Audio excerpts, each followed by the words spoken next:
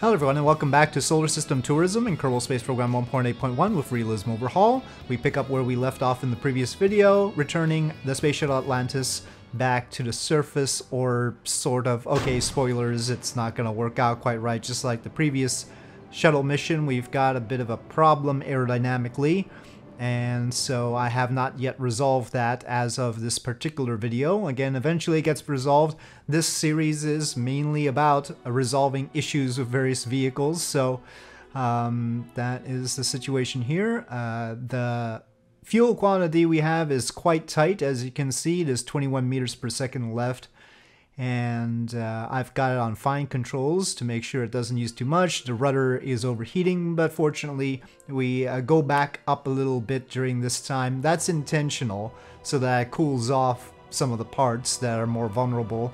I don't know why the rudder would be overheating. It's sort of shielded from the airflow, but Kerbal is Kerbal, whatever. We overshoot quite dramatically. Again, I've got some more work to do. Every version is different when it comes to the shuttle. It's just like that. And here you can see the OMS engine's overheating for some reason. Now, the problem we had previously was during the shuttle's turn down from its high pitch to a nose down attitude, and it was just doing that too early, and it did it too early this time as well. It takes some diagnosing, because if you can take a look, our controls are neutral. Roll, yaw, and pitch are zeroed out. It's not like it's needing to adjust anything, or it doesn't think it needs to. And yet here we have this roll that occurs. It's not trying to counter it, the KOS script I mean. It's supposed to be trying to hold zero roll, but it doesn't do so very successfully. I had noted that the target pitch is supposed to be at -20, but it was below that. And it was pointing directly prograde like a dart, and that's not good either. But so I had a little bit of a problem diagnosing what the issue was that caused it to do this, because it could be just the script not responding properly. It didn't seem to be using the controls to counteract the situation. But no, it was just a fundamental aerodynamic problem as far as I could tell. So I tried to save the Kerbals. Incidentally, the cabin would survive in that kind of aerodynamic rupture, if you will. And they did have a sort of slide out the hatch to get the crew out safely. I can't imagine too many scenarios where that would be useful, except, well, this one is obviously one of those that would require them jumping out the hatch. So I mainly kept this with me jumping from one part to another because of the music cue. The music happened to be very appropriate in this situation. It's just random play off of VLC Media Player. I'm sorry, for some reason I didn't turn on the music credit in the upper left that I normally have.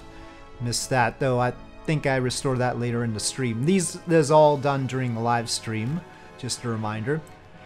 And so we have a splashdown, the Kerbal's sinking, and now last time when we had a splashdown and the Kerbal sank, we were able to recover the Kerbal at the bottom, at the ocean floor, because it wasn't too deep. So I was looking for that, so I decided to time warp and wait it out. Here my patience got the better of me. I probably shouldn't have, but then if you go into the menu and try to go back to Space Center, it wants to revert, so I couldn't allow that. You know, we have done the thing. We must preserve the fact that we have done the thing.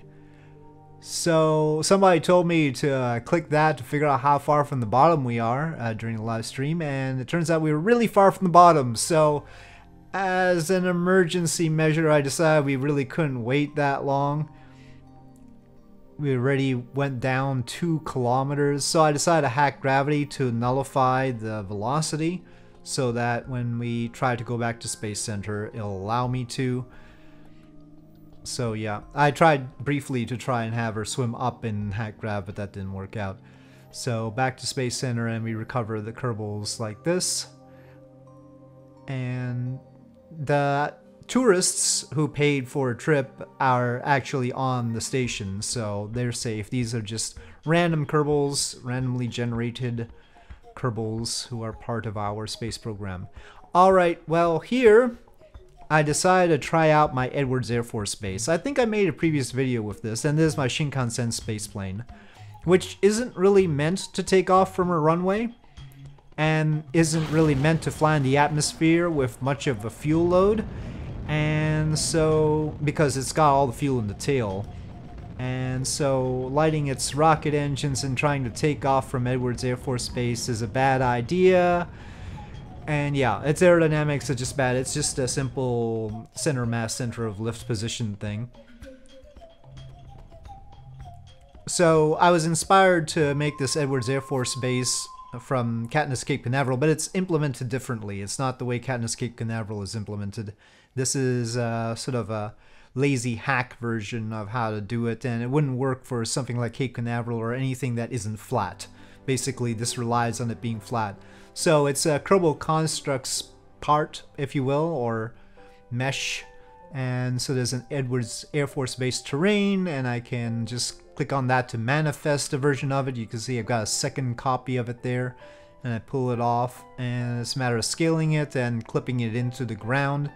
And you can see the fact that the ground is flat is very important in this situation. Katniss Cape Canaveral spent a lot of time figuring out the mesh to make it more appropriate for Cape Canaveral, which is not flat. Anyway, I tried to adjust the balance here and reduce the amount of fuel that we have. That's really the only way we can do it to make it lift off safely, but here the aerodynamics was still off, and so we got a flip. It's a better flip, but not a good flip, obviously. This is gross misuse of the Shinkansen spaceplane, obviously, and I did discover that I might want to tune down the survivability of it, though it was just copied from other planes in the game, so I didn't give it any special features. Here we've got the balance correct finally, and again just by draining more fuel. And off we go. It's not the easiest thing to fly, for sure. I don't know if all the control surfaces are exactly how I'd normally have them. It looks like the ones underneath the engines are a little bit off. They also shouldn't be clipping, obviously. So trying to turn, you can imagine how difficult this might be. And ultimately I ran out of fuel, which on the bright side makes it very aerodynamically friendly. So, yeah, it's perfectly balanced in this situation. Not the best stall speed though. It doesn't have a whole lot of wing. Actually, the rear surface is just meant to wrap around the fuel tanks. It's not got much of a wing per se. It's just a body wrapped around a cabin and fuel tanks. It can't actually, and it does have those sort of vertical stabilizer-ish things, but that's about it. The rest is just really the body. So I tried to do a dead stick landing, but I wouldn't say I did a very good job of it here. I didn't fully know what the stall speed of it was, so that was a hindrance. And I'm trying to bleed off speed here by doing little S-turn-ish kind of things. But we also have to descend, and I only get one shot with this, obviously. There's no go around or anything, so we're coming in pretty fast. Could land on the long salt flat runways, but they're very hard to make out, so it's easier to line up with this one.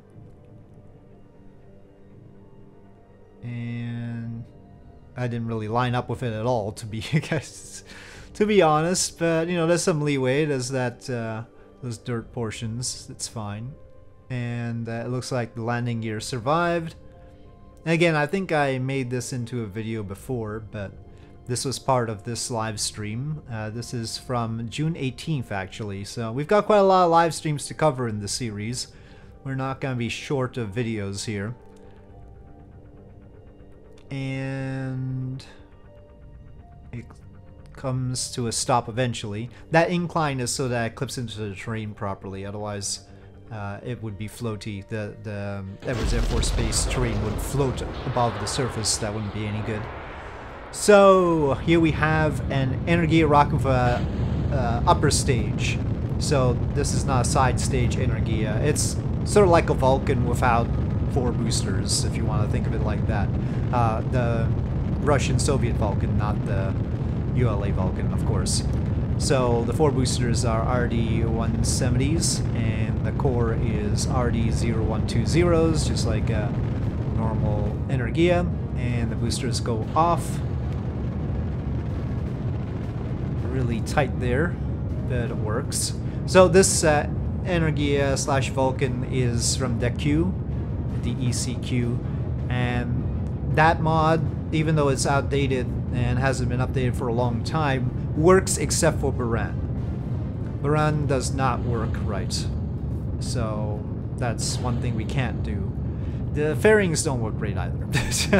The fairings are somewhat problematic there, but they look good though, so I hesitate to replace them because they do look good. The whole rocket looks good, and I can't imagine using anything else for Energia/Vulcan, and I can't make anything better than this, so yep, certainly glad it seems to work with some fixing here and there. The realism overall configurations are my own, and so when we don't have a real plume here for this engine, this RD57M, that's my fault. I fixed that. Again, these are the kinds of things that I want to fix during the course of the series, so found another thing that I need to fix. What I couldn't fix was the RCS on that stage. It doesn't puff for some reason. Anyway, so here we have a course to the moon. This is supposed to be a moon station. There's a salient with a spy telescope kind of thing. It's a really big aperture. I can't call it a spy camera. It's a huge, heavy part of this station, so it was meant to do spy thingies. And there's a bridge stage. Very often with the bridge stage, I replace the verniers with duplicates of the engine so that it doesn't take so long to burn, because if it's got that toroidal tank, otherwise the burn time is 1 hour, so this cuts the burn time down. So making the adjustments, that was a nice shot with both the Earth and the Moon in view. Unfortunately, we can't see the Moon when I'm trying to make orbit around it because it's too dark, the sun's on the other side. And here we are in a polarish orbit, a high polarish orbit with this module. Don't get a whole lot of use out of this because I start building Mir with the Energia/Vulcan pretty much immediately after this. So we leave this in orbit and it doesn't get too much work. Anyway, with that, I'll say thank you for watching. I hope you enjoyed this video. If you did, please do press like. If you have any comments or suggestions, please leave them in the comment section below, and I'll see you next time.